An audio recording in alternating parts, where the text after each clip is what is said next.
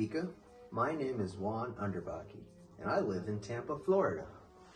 Today, I'll be reading Mother Bruce by Ryan Higgins.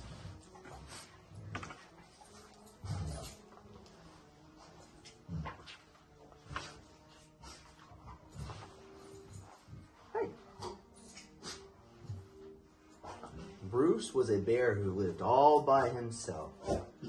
He was a grump.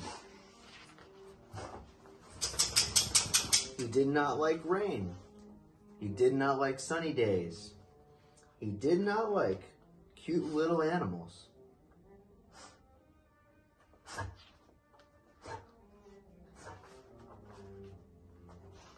Bruce only liked one thing: eggs. He collected them from all over the forest. "Good morning, Miss Sparrow." But Bruce didn't eat eggs raw like other bears. Instead, he cooked them into fancy recipes that he found on the internet. One day, Bruce came across a recipe for hard-boiled goose eggs drizzled with honey, salmon sauce. So he went out to get the ingredients. First, he caught a few salmon. Then he collected honey from a local beehive. He liked to support local businesses, you see. Last, he went to Miss Goose's nest to pay her a visit. "Are these eggs free-range organic?"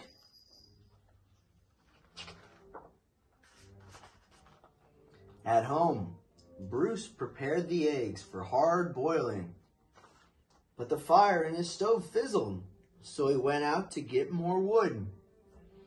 When Bruce came back, he was met with an unwelcome surprise. "Mama? Mama? Mama?"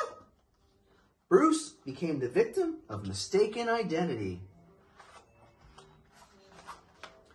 Bruce wanted hard-boiled eggs, not gooselings.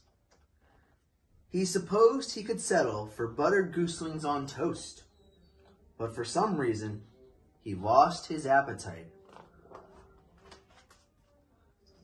Bruce scooped up the little geese and stomped back to their nest. "I will have to ask Miss Goose about her return policy. Be back in April," only to find Miss Goose had flown south early. Bruce left the gooselings there anyway and went back home. "Mama? Mama?" But he was followed. Bruce was very stern and said things like, "Go away," and "I am not your mother," and also, "I liked you better when you were eggs." Bruce could take it no longer and became extra grumpy with them. "Roar!" It didn't work. Gooselings always follow their mother, even if she is a he and he is a bear.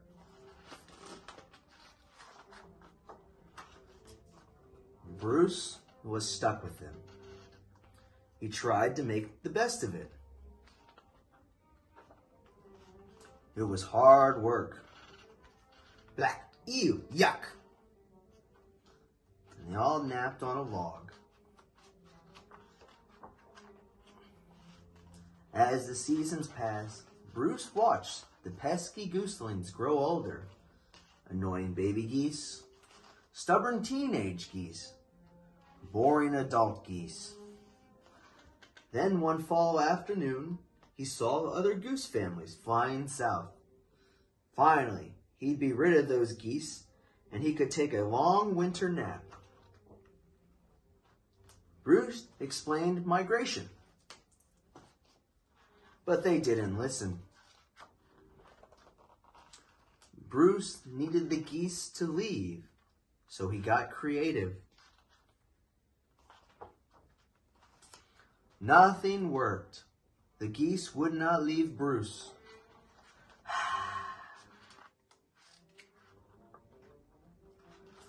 So Bruce decide to pack some bags and take these geese into town. They boarded a bus and migrated to Miami, Florida. Now, every winter, Bruce and his geese head south together. They laze about at the beach in tacky shirts, sipping ice-cold lemonade, while Bruce dreams of new recipes. Recipes that don't hatch. Mama?